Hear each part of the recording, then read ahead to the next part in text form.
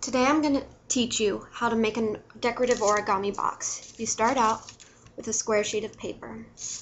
You fold it diagonally in half into a large triangle, and then you fold it again in half into a smaller triangle.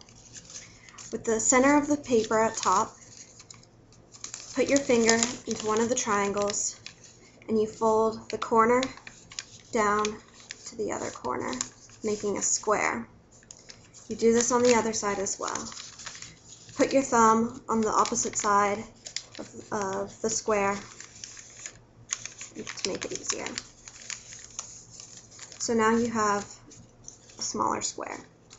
Now, with the center of the paper at top, you take each corner and you fold it into the center of the square.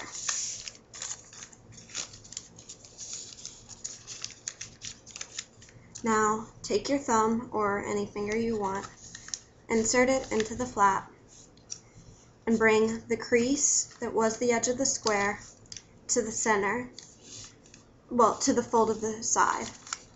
Do this again for all 4 flaps.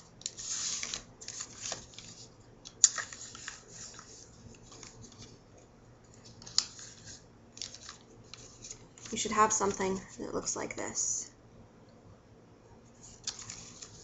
Now, fold it so that you don't see any of those. It should look like that. Now, you should see a crease right around here. Take the corners again and fold it back into the center.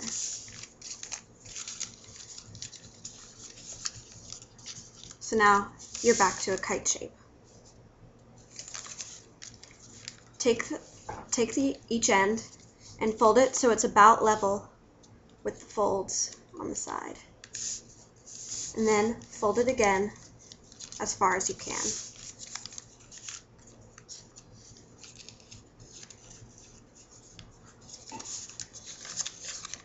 Do this for all 4 ends.